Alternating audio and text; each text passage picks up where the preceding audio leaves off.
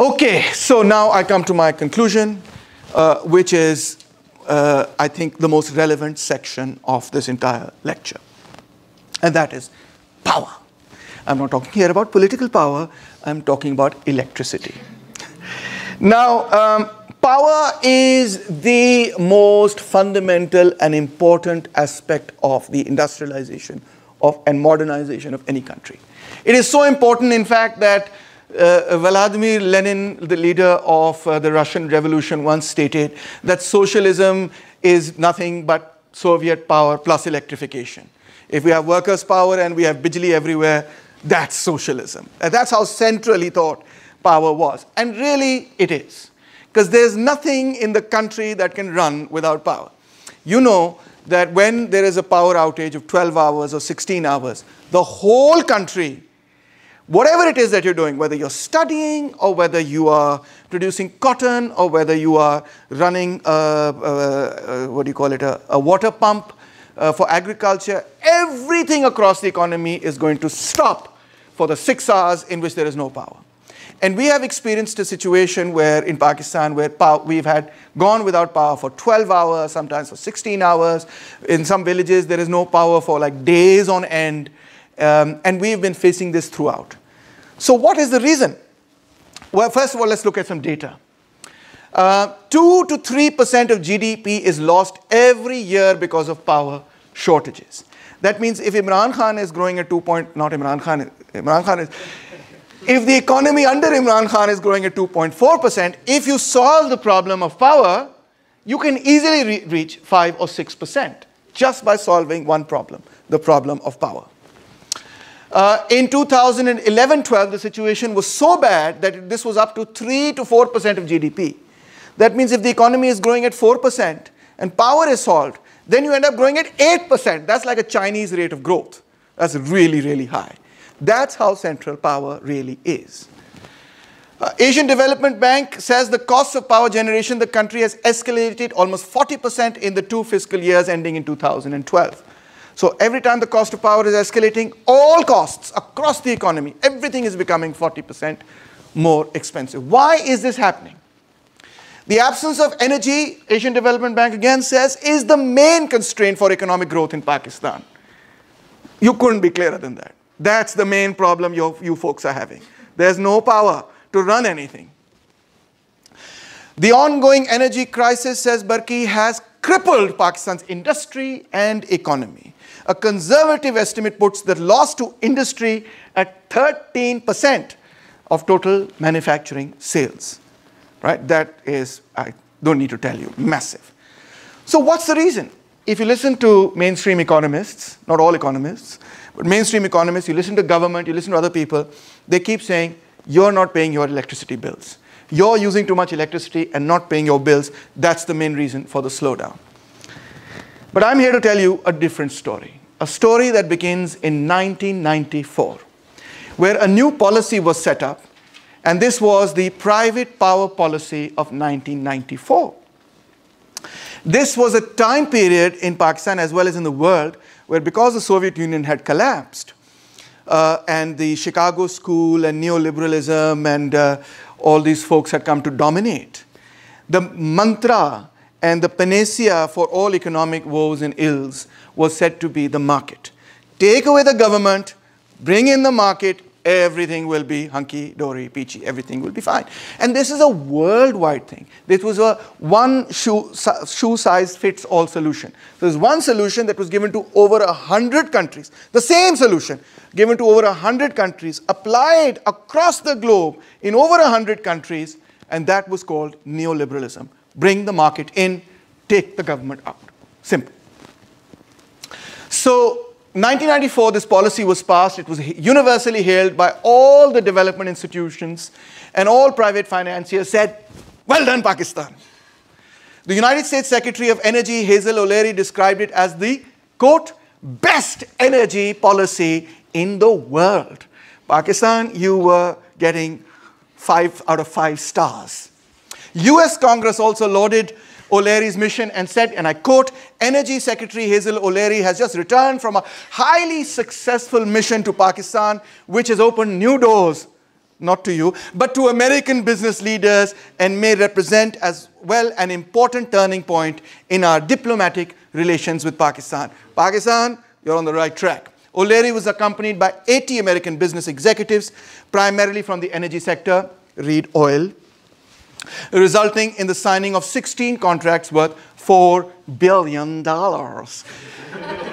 And now if Imran Khan could say, I can get $4 billion of investment into Pakistan, people would be really happy, right? Because when he went to IMF, he got $6 billion and everybody, and this is 1994 we're talking about, so dollar prices are even higher, right? So everybody seemed very happy, but what happened? There was a gold rush for energy in Pakistan. Everybody, yes, Ayad, everybody wanted to come to Pakistan and invest in, guess what? Energy production. Not gold. Energy was the gold, right? And you got what we call independent power producers. So before this 1994 policy, where did you get power? You got it from WAPDA. And of course, we were running down WAPDA, inefficient, corrupt, horrible people, political, overstaffed, ye wo, flana, flana. We're totally running it down all the time, etc. And now we were going to do privatization. We're going to have an independent power producers, and everything was going to be back on track. It was based on the HUPCO project, etc. What was the project? So the project was a bulk tariff of US cents 6.5 per kilowatt for the sale of electricity to WAPDA. So WAPDA was going to buy electricity from independent power producers at a fixed rate of $6.5 per kilowatt. You got to understand these terms and conditions, because as they say, the devil is always in the details. If you don't understand the details, you don't understand how this works. So investors, in turn, were to be provided a dollar-based internal rate of return of 15 to 18% over a 25 to 30-year period of the power purchase agreement. This is like a guaranteed profit. We're going to buy this much electricity from you. You're going to make at least this much profit over the next 3 decades. IPPs will be paid every month in 2 different parts: capacity payment and energy payment. What is capacity payment? Capacity is the payment we give them for creating that capacity, which means reimbursing IPPs for all fixed costs of power plant, including debt servicing. This was on an 80 to 20% ratio, and provided investors with equity returns on top of that. This means that WAPDA, PEPCO, KESC, Karachi Electric Supply Corporation, became contractually liable for repaying the debt and its interest payments taken, which was financing 80%, and hence they were financing 80% of the project costs anyway. WAPDA, PEPCO, etc. are paying 80% of the project costs of the IPPs, and they are contractually obliged to pay this money. Yes, Hamza. But they have gotten this, they have gotten the IPPs to come and build a plant, right? The WAPDA has to pay 80% of the money for that plant. Not hard to understand. If they've taken whatever, however they financed it, they have to pay for that plant over this entire 25, 30-year period. So not to say, no, don't run ahead. Listen. So energy payment, so the second section was energy repayment. This is, of course, all variable costs, which means fuel costs, oil costs. Whatever IPPs import in terms of fuel, etc., WAPDA has to pay for their supplies. Let me finish, then ask the questions. So it was regardless of the type of fuel employed, where it was bought from, what the market price was at which it was bought. Wherever the oil price goes, WAPDA has to pay. All payments were indexed with the US to Pakistan rupees exchange rate, and inflation, whether local or foreign changes, was to be accounted for, was to be fixed. Hence, if the Pakistani rupee devalued, you still had to pay you had to pay in dollar prices still, and at the fixed prices at 1994 rates. So if the dollar also went, its value went down, you still had to pay the dollar price of the value of 1994 dollar price. And if the rupee sadly devalued and went down, you had to pay more and more money. So as the rupee lost relative to the dollar, the bill, the oil bill, escalated in the same proportion. If the rupee lost by 10%, your oil prices went, your oil bill went up by the same amount. That could not be changed. So, and finally, if this wasn't bad enough, there was complete exemption of all IPPs from all corporate income taxes, from all custom duties, from all sales tax, and from all surcharges of any kind of imported equipment. Naturally then, the people who wanted to invest were going to say things like you read here, that this is the best energy policy in the world. Because this, you're basically guaranteeing them, for 3 decades, you're guaranteeing them, yes, as much money as anybody can possibly make. There's no way an investor can go wrong here. But what was the result of this? WAPDA got stuck with massive overcapacity as well as debt. So they built the IPPs, and surprisingly, you had more power than you required. You required about 5,000 megawatts to 8,000 megawatts of power. The installed capacity actually exceeded that. So very soon into the 1990s, you had, believe it or not, Saad, you had excess production of electricity and no need to utilize it. But you still had to pay the money for the installation of that capacity. World Bank was, let me finish. World Bank was instrumental in promoting this policy. From the 1980s onwards, they basically, once the Cold War had ended, they basically said, we're not going to give you soft loans like we gave you a loan before to build Tarbela Dam, and we gave you a loan before to build other things. We're not going to do that anymore, okay? What we want instead is trade, not aid, they began to say. This became the big slogan, trade, not aid. Investment, not aid. You're also saying aid is so bad, etc., but aid wasn't half as bad as what was substituted in its place. So World Bank was involved with 88% of the total IPP capacity contracted, etc., which is 3,400 megawatts through equity loans and other guarantees. They facilitated ideologically as well as financially this entire deal. Now, since 1990, as a result of this policy, the cost of electricity has climbed by 530%. Well done, folks. The energy mix has shifted from producing electricity with water to producing electricity with oil and gas. I'll finish and then I'll take questions. So hydropower is over, oil power is in. And this has, of course, exposed Pakistan to fluctuations in the prices of international prices of oil. 70% of now Pakistan's power generation is occurring on the basis of oil-fueled thermal units and so on, which are of lower efficiency and more costly to produce electricity through oil than it is to produce electricity through water. Of course, then this was accompanied by a huge campaign about how dams were environmentally horrible, forgetting about how oil utilization was even worse.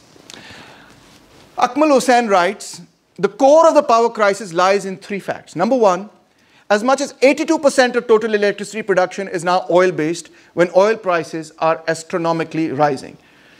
By contrast, a decade ago, only 50% of electricity output was fuel-based, with the remaining 50% coming from cheaper hydroelectric power. Huge change in the structure and the way in which you produce electricity. Consequently, the average cost of electricity has become so high that the government simply does not have the fiscal capacity to provide the subsidy necessary to supply electricity at a price which most consumers can afford. Indeed, increasing oil-based electricity would involve doubling the price of the additional supply. So you switched from water to oil, prices have gone up, to put it simply. Number 2, a related problem is billions of rupees of unpaid electricity bills by provincial governments, semi-autonomous corporations, and federal government departments. The recovery of this shortfall prevents the government from paying its dues to the IPPs, who are then forced to cut back production. So government is unable to pay the bills are going high, they're not able to pay the bills. If they're not able to pay the bills, then when the bills are not paid, they say, okay, fine, we're not supplying the electricity, shut it down. And institutional weakness combined with obsolete transmission technology means also power losses along the way. So that is the scenario right now. And Pakistan has plunged into darkness thanks to the privatization policy and the IPP policy. Excess capacity together with high energy prices. 6 power plants remain shut. HUBCO, CAPCO are producing at half their capacity. We have capacity. We're not producing because we can't afford to pay for it. 15 grid stations are not working. At the same time, you have load shedding because of circular debt. What is that? You're not being able to pay the bills. Because the way you set up the bill structure, how could you pay that? You know, when you said, wo jo $94 prices hain, we're going to fix it or peg it to that. and pay according to that, and that's never going to change no matter what oil prices do, no matter what happens to the rupee. If the rupee devalues from 128 to 160 rupees per dollar, what happens to power production? We can't pay for it. And if we can't pay for it, we have to go begging to the IMF for money to pay for the IPPs. Otherwise, there's going to be load shedding. If there's load shedding, what happens? The economy shuts down. So destruction of foreign exchange. Why don't we have foreign exchange? Because we're using all that money to buy oil. Why are we buying so much oil? Because we're using that money to pay for electricity production, to run the economy. And complete slowdown of all economic production in Pakistan. What do government people keep telling you? It's your fault. It's not our fault that we made a bad contract. It's your fault, Abbas. You're not paying the bills. And you're stealing electricity. This is the real reason for pay your bills. The other thing is use less power. So electric savers, please start using them. Don't use the old bulbs. Turn off your lights. Why aren't you being responsible? Be good citizens, turn the lights off. PM even says, well, we can save 700 megawatts of electricity just by, let's reduce the number of working days. Let's have more holidays. Sit at home. Just have a 5. In fact, in Pakistan right now, we have a 4-day work week. We don't even have a 5-day work week. Nobody works on a Jummah, right? They knock off after 12 o'clock. They come to their offices in the morning at 9 o'clock or 10 o'clock. They knock off at 12 o'clock, if they come at all. You know this is the truth. And if anybody objects and says, get back to work, they'll say, sir, Jummatul Mubarak hai. How can you say such a thing, right? And then Sunday is off, Saturday becomes off, the whole Friday, Saturday, Sunday. We are outdoing New Zealand in terms of our work week. But the reason isn't that we want you to have greater holidays. The reason is we can't run the plants because there's no electricity. Then they're saying, oh, we're going to use the Thar coal. Have you heard of that? Thar, where there's no water. People are, they don't have enough drinking water. We're going to have the coal from there. There's 175 billion tons of coal there. We're going to use the coal to run Pakistan's economy now. Remember those old steam engines where you throw the coal in? And that's what we're going to do to make electricity now. We're going to burn coal. The problem is, the Pakistani coal has a very high water content and low energy output ratio. So you can burn all the coal, pollute the environment, and yet you won't get the output that you need, energy output that you need. We're going to go for solar and wind, and everybody's, oh, we become so environmentalist and so on. The reason isn't that you become environmentalist. The reason is you made a bad deal. Now you're just trying to cover it up with all this other nonsense talk about how I care about the environment. It's expensive. Per unit of electricity produced, solar power does not compare with water power. That is the fact of the case. Now, I'm not here arguing the case for Bhasha Dam, but water power, generally speaking, is way cheaper than other forms of energy. This is well known. So government is saying we're going to create new dams, we're going to create new IPPs, please, thank you. We're going to create a nuclear power plants, we're going to get CPEC to come and solve it for us, we're going to get the Chinese, etc., etc. But every single time the problem is the same, government doesn't have financing, right? Why doesn't it have financing? Because it's paying the bills for oil. Why is it paying the bill for oil? Never mind, you know the story already.